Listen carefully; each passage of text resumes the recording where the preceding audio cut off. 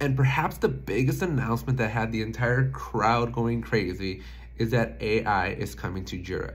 And it's coming in a really interesting way. It's coming in what they called or defined it as the virtual team member. It's not there to make your life of cheating better, but rather having a reliable teammate that can help answer questions, kind of like Jarvis, if you will, where it's there to help you not only to look up information, but to help you create metrics.